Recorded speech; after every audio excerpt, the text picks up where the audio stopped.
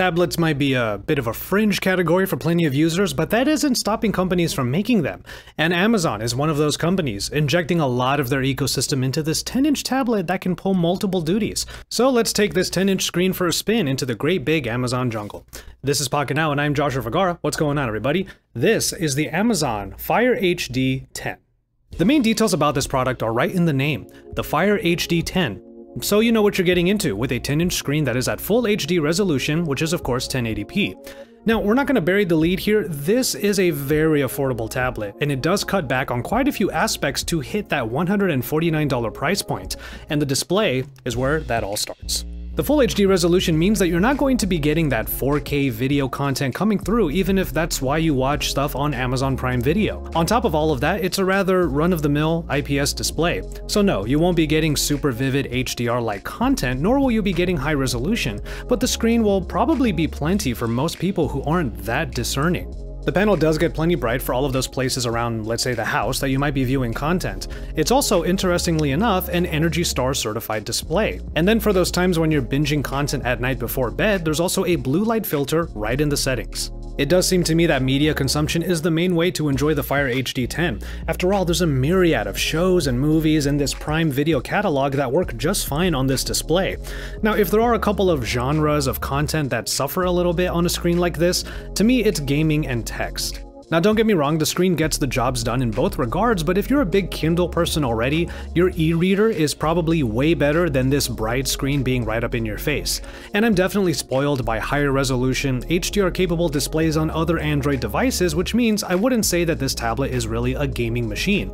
Not to mention the other two factors. The MediaTek Helio P60T is in here, and it's a capable but measured chipset compared to upper-tier performers, and the availability of titles in the Amazon App Store can be an uneven experience, but I'll talk more about the App Store later. Looking at the rest of the tablet, the HD10 gets the same design refresh that the HD8 got a little bit of time ago. The signature Amazon logo is on the back in this blue edition that has a nice matted feel, which does help with the handling. All of the buttons and the inputs, including a headphone jack, are on one of the short sides, basically making it clear that this tablet is meant to be experienced in landscape orientation. In that orientation, you also get stereo speakers pointed upward for optimal enjoyment. The speakers could be a little bit richer, they mainly lack fidelity in the lower end frequencies, and that's likely addressed in the upper tier version of this tablet, the Fire HD 10 Plus, because those speakers have Dolby enhancements. You don't get that here. That said, the headphone jack allows for proper enjoyment when you're, let's say, deep into season 5 of Scrubs, or you're watching the latest movies on Prime Video like The Tomorrow War. Now, as far as battery life is concerned, Amazon does claim 12 hours, but I haven't ever really had to worry about it because my viewing and even my script writing sessions haven't ever gotten close to being that long. I'm inclined to say that this tablet will survive that amount of time, since one day I did script for a few hours and then the next day I played episodes of anime, and then I still had plenty left over for whatever the next day brought. Speaking of which, unless you actively hit the download button on any content, all of the fun on this tablet is basically through the cloud. Bear in mind though that there is only 32 GB of onboard storage, at least in my model, with 25 of it being available to the user. There is a 64 GB storage option available though. And true to Amazon's penchant for pointing users to their ubiquitous market space, even the storage area in the settings pages suggests that you can expand the storage with an SD card easily found on Amazon. You really gotta love it when a product really leans into its roots and when it knows what it is. Because that is the point of the Fire tablets. They're a gateway into the Amazon jungle. Every surface level interaction with this tablet is just another bit of content that comes from the greater Amazon ecosystem, right down to the widgets on the home screens that are constantly pointing to your new items that you might have purchased from any of the different markets. Slide over to the Library tab and you have more of your various catalogs splayed about, including applications that you might have installed from the Amazon App Store and any audiobooks from yet another piece of the Amazon umbrella, Audible. The Amazon Fire HD 10 is simply a way of accessing everything Amazon, and that's totally fine for users that are really entrenched into all of this content. And of course, the shopping is something that you would do on there, but it's all accessed through the good old Amazon application. It's when you get over to the For You page that you see the other expected layer, ads and suggestions. The For You page is an absolute exercise in algorithmic content, as you get thrown apps, news, new subscriptions, new movies, and new books, informed all by your browsing history in the Amazon world. If you're already the type of person to window shop on Amazon, this screen is just another window for you to peer through. One thing to know though is that what you see is what you get. Your content, your suggestions, your ads. You can change the background if you wanted to, but everything else pretty much remains the way it's meant to look. This is the canvas that allows Amazon to reach you no matter what. And it's kind of funny how a product like this that is very services forward can remind you of the services you're not using. For example, in the Amazon ecosystem, I forgot that I had credits just sitting in Audible. I don't even use Amazon Music, and I actually canceled that subscription along with Kindle Unlimited because I don't use them enough. And then there's Amazon Photos, which is a big amount of storage that's included in your Prime membership. Mine is totally empty. But all the services are here nonetheless, and it's all ready for you to access as long as you are a big Amazon person. But if you want to step out of the jungle, it's a little harder than you might think. You see, the Fire HD 10 is one of the most affordable Android tablets out there, and as long as you can find all of the streaming services and apps that you need, it's a really easy gateway into all that content. Disney+, Netflix, and even HBO Max are all installed on here right now, despite the way that they compete with Prime Video.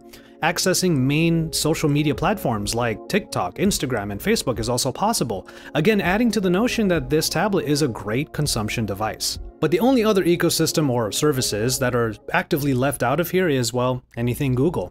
You'll notice that in the app area here, it doesn't have the YouTube logo. Instead, it says youtube.com. That's because in order to access any applications that aren't already in the Amazon App Store, you'll have to use the built-in Silk browser to access the web versions of those apps. Now this makes a lot of sense because Fire OS is a forked version of Android, which is to say they use Android to kind of build everything together, but it doesn't use Google Play services.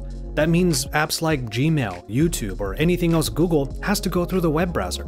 The same went for any other apps I couldn't find in the App Store, like Notion or Dashlane, and it's for that reason that the Fire HD 10 actually felt a little bit like a laptop once I paired it with the productivity bundled keyboard. I'd have a bunch of tabs open like I would on my desktop browser to access all of the same stuff. I mentioned script writing earlier, and I would use the web version of Notion for that, or I could actually use Microsoft Office, because if you get the productivity bundle, it comes with the keyboard and a 12-month subscription to the Office suite, which you then install on the tablet. By the by, the keyboard case is actually quite nice to use. It gives the screen some protection, and the keyboard was nice to use for those long typing sessions. So if you're at all going to use this tablet as a productivity device, the bundle with the keyboard and with Microsoft Office is, I think, definitely worth the extra cost.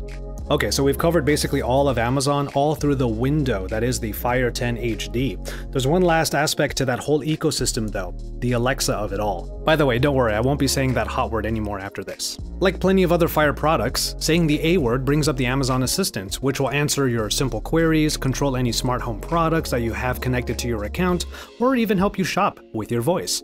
But the new Fire tablets take it a step further by pulling double duty in a new layer, the Echo Show layer.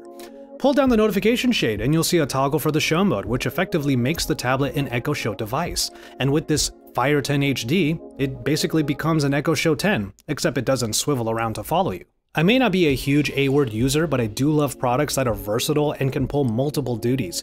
Thanks to Show Mode, this tablet can just double up as a smart display to give me some quick information, alert me to deliveries that have happened, and respond to my voice commands whenever needed. And because it's an Echo device, it can be used for dropping in on other enabled devices, which is probably the only time I would use the 5-megapixel rear camera or the 2-megapixel front-facing shooter.